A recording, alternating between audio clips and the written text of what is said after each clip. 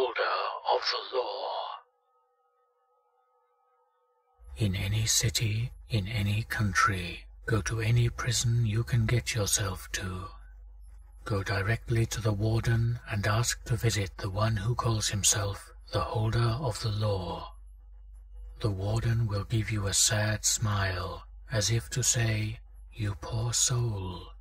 Then he will get up and lead you through a narrow hallway with prison cells on either side.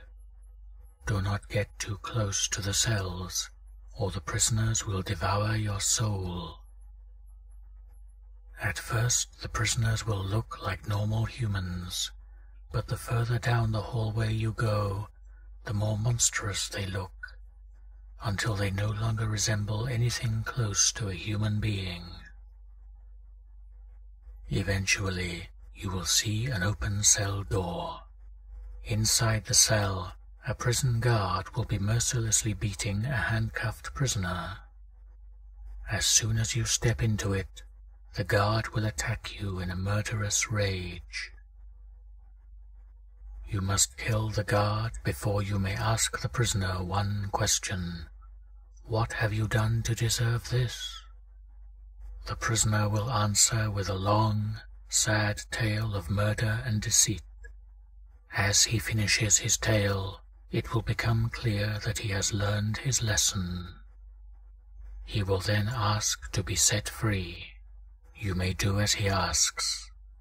This man will not harm you.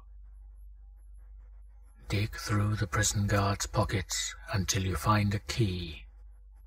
Use this key to unlock the prisoner's handcuffs. He will give you a heartfelt thanks and then leave. As soon as you step back outside the cell, all of the cell doors that you have passed will open, releasing the monstrous prisoners inside them.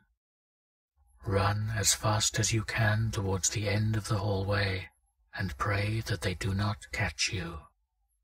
If you manage to escape, you will find yourself in the place that you call home. The handcuffs are Object 320 of 538.